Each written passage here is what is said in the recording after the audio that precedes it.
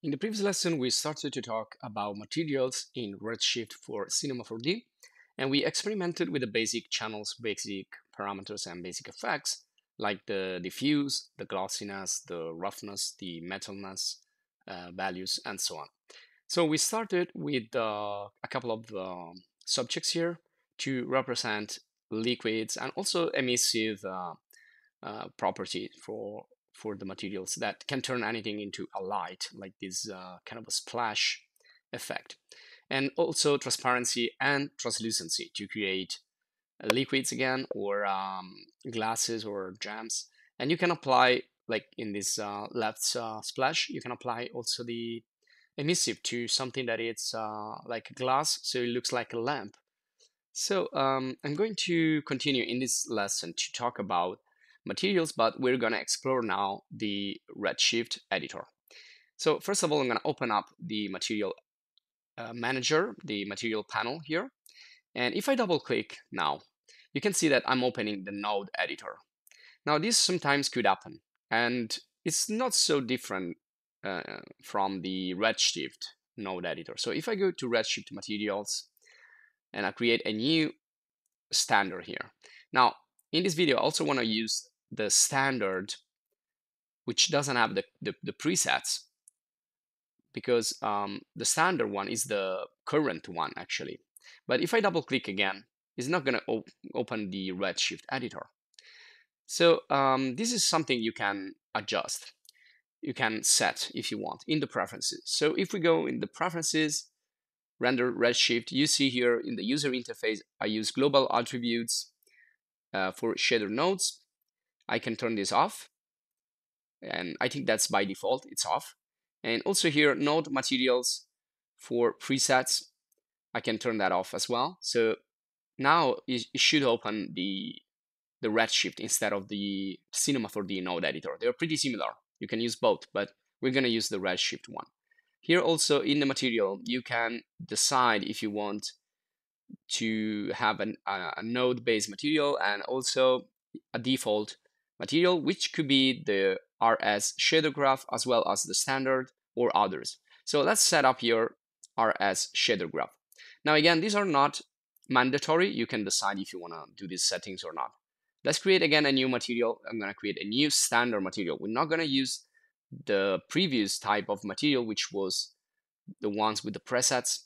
And there you go. Now if I double click, it's going to open the REDSHIFT instead of the node editor. We're going to use this one because it's native. It's from REDSHIFT. But again, you can decide if you want to go back to the Cinema 4D node editor. Now on the left side, we have the nodes. On the right side, we have the parameters and the channels, like the base, the reflection, the transparency or transmission, where we can set up also the refraction. And then we have subsurface coloring, so translucency. We have the sheen effect again, a thin film we can apply on top, a coat, which is a kind of an extra layer, and the emission for the light effect, and finally the geometry. So we have all these to work with already. We don't need to do anything but start to apply some effects. So in the previous video, instead, we use the REDSHIFT material, not the REDSHIFT standard. So don't confuse them because they're pretty similar. If you see the names will change slightly. So the top layer will be called diffuse. And here we have the presets, which are pretty handy at the beginning to understand and to start. But then if you want to move forward into more advanced features, you can go here in the editor. And so I'm going to continue a little bit with this orc statue we found on TurboSquid. Now this is also the splash, again, we found on the previous lesson. And that's also a nice sci-fi motion graphics with an emissive material. We didn't use this, but just to show you that you can do a lot of things with materials, a lot of effects. And we also talk about the difference between the diffuse effect and the specular effect. So the diffuse, it's usually the top layer, which is also called color sometimes.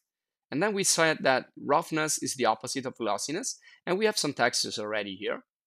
And then also the metalness. We talk about the metalness, the various type of reflections and transmission or transparency to do, different effects like water or honey or blood. You can, change the transmission and translucency settings. I'm going to show you that a little bit also here before we get into the textures, because you can use simple values, you can use simple colors, or you can use textures, or actually you can use maps. So the texture is a type of map that is composed by pixels, while you also have the possibility to work with procedural maps, which are made of, we can say, like parameters. They are not actually pixels, so you can modify them directly in your software.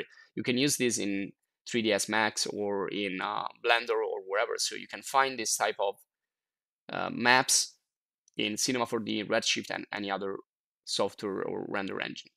Now I'm going to get rid of some of the models here because I want to concentrate on a single one. We don't need to do more than that. So I'm going to click and drag this new standard material on top of my statue here, and I will delete the previous material. Or I can drag and drop in the object panel directly on the previous material to replace it. So now we have this new standard, and we can go directly in the graph editor, shader graph, or node editor, you can call it however you like. And there you go. So if we want to work the usual way we have on the right side, well, some names can change. Like instead of diffuse, we have base. Instead of others, we may have other names. But in the end, they're gonna work the same. So I'm gonna start my Redshift render inside the viewport, and this is, as you can see, kind of a glossy plastic effect. Now, before we leave the previous material, which it's also called the legacy material, which means that it refers to previous versions, and so you can use them, but sooner or later they will be left behind. But you can see all these main presets that are really handy for you to start. So before you leave this section, you can go in the manual.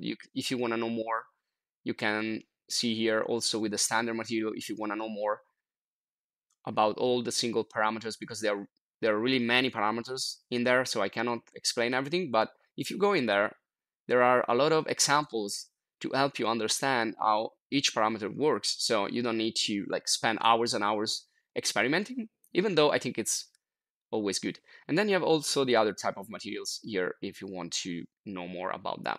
So this is just to show you that we're gonna proceed with the standard, but you can still use the legacy material, the legacy default material. Now, here we have again the diffuse, the reflection, the transmission. So let's work a little bit with the transmission. So if I increase here the value, that's going to create a glass, as we already know.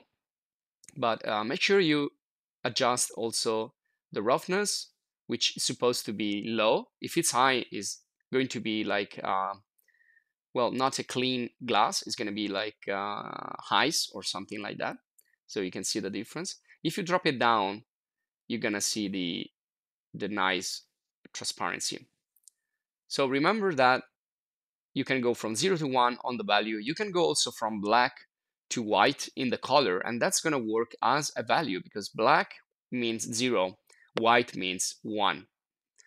So when you have a parameter, let's work also with the depth, because the depth is kind of a scattering effect, again, kind of a subsurface scattering effect. It's basically applying a color inside the object. So if I use a scatter color here, you can see the effect right away. So it's kind of filling up that empty glass statue with the color. And if you change the depth, well, it's going to change how deep you go with that color, basically, or with that scattering. So by adjusting the depth, the scatter color, and also the samples are important, and the weight, you can have different results. So reflections and transparency are the more complex effects to achieve, so you probably want to have a look again to each single parameter in the manual if you want to handle those